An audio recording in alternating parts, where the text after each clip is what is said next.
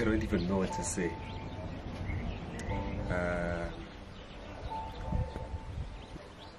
Now it's vandalized. Now having to deal with thinking about breaking even. That was our biggest worry, that we need to break even.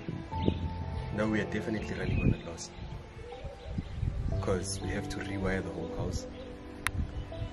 We have to do the plumbing of the whole house again. Yeah, man. Today it's not your normal invest like a pro. Cheers.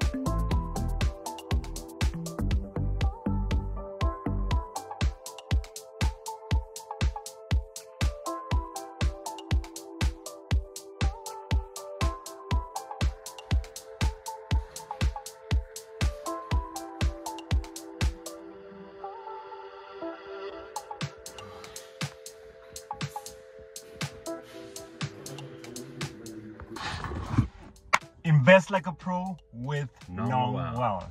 So I'm sure you're asking yourself, what's happening over there? Yes, that is a stove.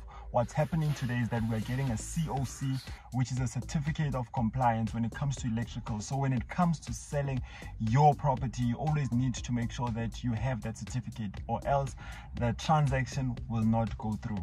Man, this was a project that we really needed to dig deep in terms of mental strength. We needed to dig deep in terms of our pockets. So at the end of the day, man, it's all about knowing how to position yourself, number one, as a property investor, and number two, having the mental and emotional capacity to handle whatever that's going on.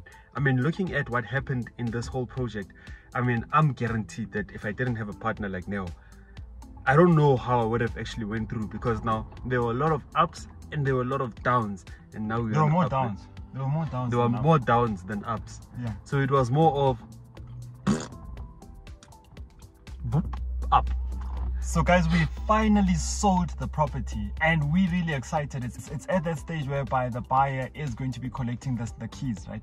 And just to take you back throughout the journey, as Lebo did speak about the highs and lows, this property, when it came to fixing, we did actually start our vlogs and we included you guys in our journey. We fixed this property really quickly. Yeah. It took less than 2 months. It looked like this. I'm hoping that we're gonna find footage, but yes, this is how it looked.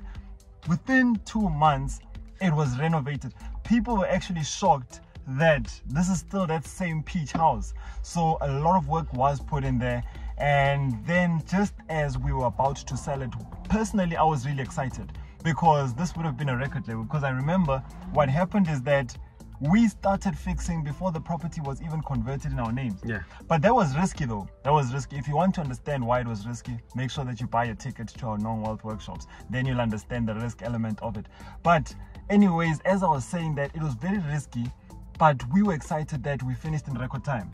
And then now came the selling part. Lebo, please take us through in terms of what happened. So the property got vandalized, man, as you can see right now. The property got vandalized and we were now forced to check that how do we actually get to fix this property. Now we have two options. First option is that you sell it as is. When you sell it as is, you're going to basically start from scratch, right? So it means that all of your monies that you had actually invested are now gone. Yeah. So what was going to happen is that we were going to sell it as a distressed property. Yeah. So you selling it as a distressed property, if you can see, we listed it for 650,000, right?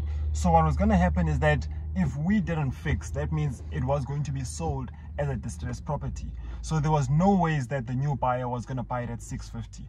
We called 3 estate agents. I remember this, 3 estate agents, and the advice that we were getting was that, guys, let's make our loss and let's walk. So what was going to happen is that they were advising us to sell it at about 300,000. So let me tell us about, that was the first option. Tell us about the second one. Second option is that you fix, but even through your fixing, now we need to understand that the money that we are using to fix, we're not going to be getting it back. We are only going to be getting the money that we initially invested in the property. Now the question was that, would you rather start with zero, or would you rather start with the money that you had actually put in to that particular property? Now for us it was a tough one, because now at the time we had actually used all of our funds into this property. Now this property, our money is there.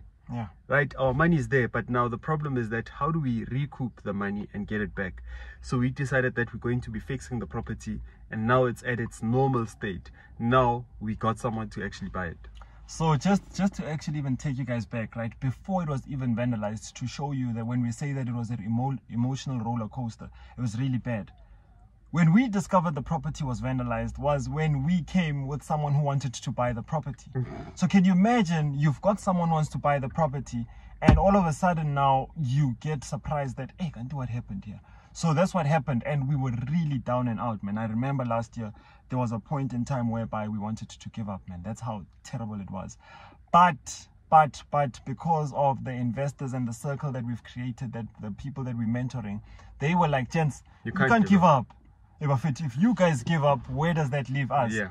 And that's how God works, is that sometimes we might think that we're hosting workshops and we're creating relationships with all of people, and we're not really looking at it in a sense whereby that's where you also get motivation. So that kept us going. I would like to say shout out to everybody who's been in our circle saying that, gents, don't give up.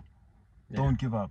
So then we didn't give up, and at this point in time right now we are at the finish line. I remember that when we posted the content, right? I remember when we posted the content that we finished.